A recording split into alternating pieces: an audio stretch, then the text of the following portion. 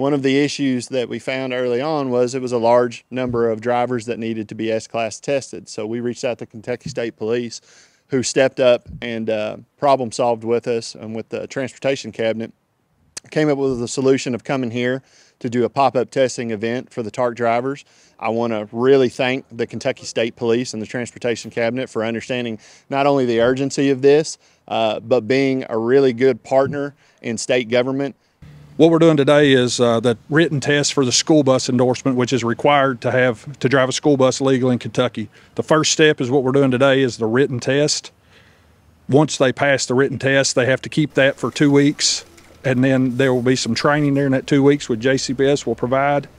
And then they will do a road test in a school bus, and after that they will have their full school bus endorsement. I want to say this is a great example of when you can bring us together to help bring a common goal, to meet our commitment to the community and the city, to help us bring solutions to it. So there's some pretty extensive training that you have to go through to be a safe bus driver to transport children in the Commonwealth. The S endorsement, then the road test, which is in addition to your existing CDL to assure that you can transport children safely.